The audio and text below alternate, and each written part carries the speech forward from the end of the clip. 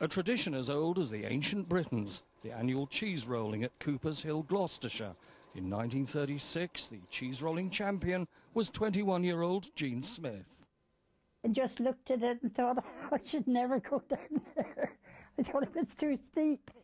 But when you go up, when all the people are stood round, it doesn't look so steep. Contestants chase an £8 double Gloucester from top to bottom. First down wins the cheese. I rolled halfway. I know that, but I didn't hurt myself.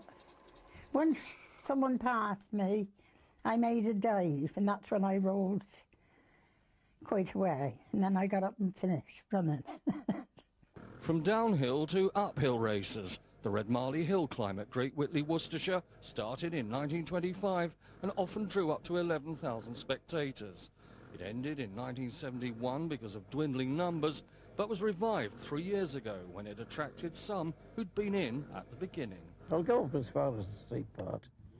I'd never go at the steep part, but I'd have to make myself look a chump. The first time I went up, I fell off, and the last time I went up, I fell off. For different reasons. The late Howard Bayliss captured the images. Son Gordon was able to view the rare 9.5mm film only recently. I was always on the lookout for a projector, a suitable projector to show them. It took me 40 years to find one in Mevagissey.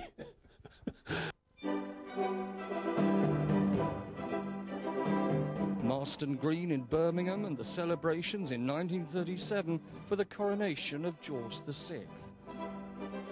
The opening 5 years earlier of the Stratford Memorial Theatre by his brother, the Prince of Wales. Howard Bayliss died in 1965.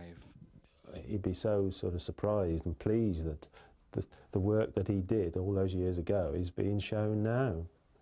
At least it was it's something to remember him by. How the man in the crowd captured the Midlands on film.